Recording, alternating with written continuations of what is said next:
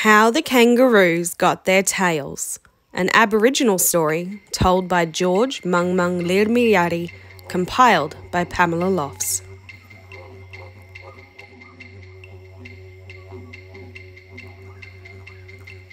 I'm going to tell you a story about how the kangaroos got their tails.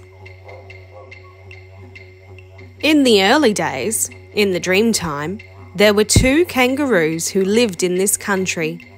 One came from the hills, the other from the plains.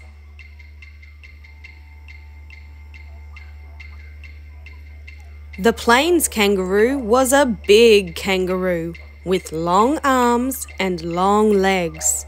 The hill kangaroo was a small kangaroo with short arms and short legs. One day, the short-armed kangaroo was walking around hunting for sugarbag, wild bush honey.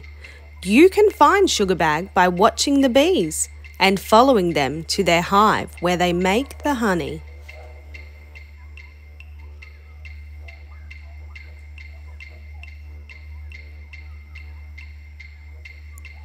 He really liked sugarbag, that short-armed kangaroo. So he kept on looking and looking until he found some in a hole in a rock. He reached just inside that hole and pulled out a handful of sugarbag and ate it. It was good tucker.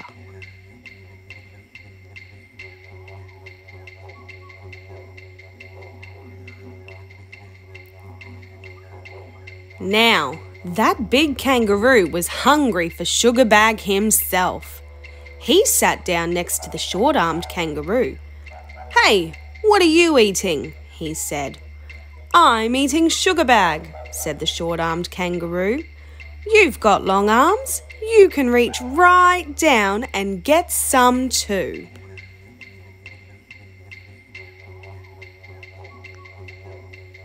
So that big kangaroo put his long arm deep into the hole and pulled out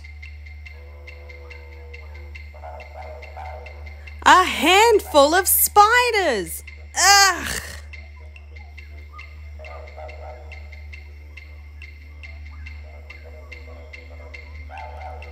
"Try again," said the short-armed kangaroo. "Put your arm right down into the hole. That's where the sugarbag is." So the big kangaroo put his hand into the hole again, but only pulled out more spiders. The short-armed kangaroo kept reaching just inside the hole and pulling out more and more sugarbag. Pretty soon, he'd eaten it all himself.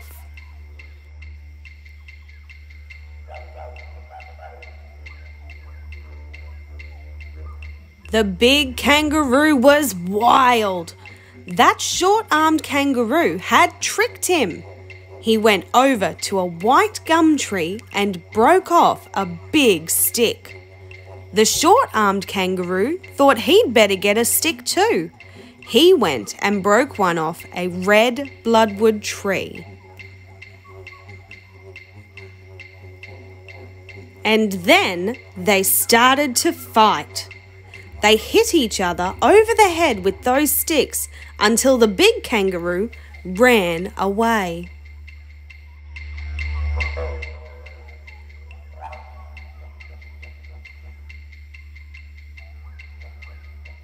Well, that short-armed kangaroo threw his stick and it stuck right into the big kangaroo.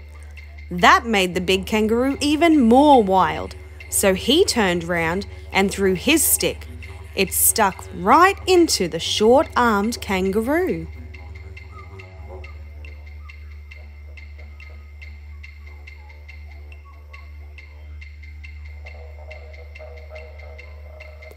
Then they each hopped away back to their own country.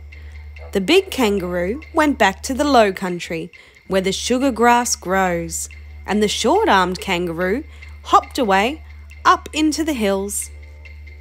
I am a sugar grass countryman now, said the big red plains kangaroo. I will live here forever.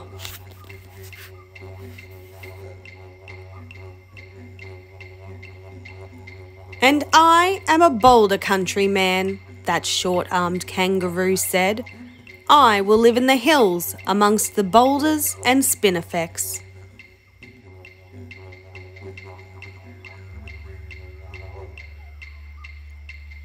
And they are still there today.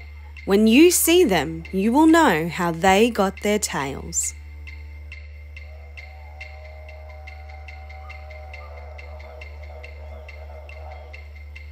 And that's the story of how the kangaroos got their tails.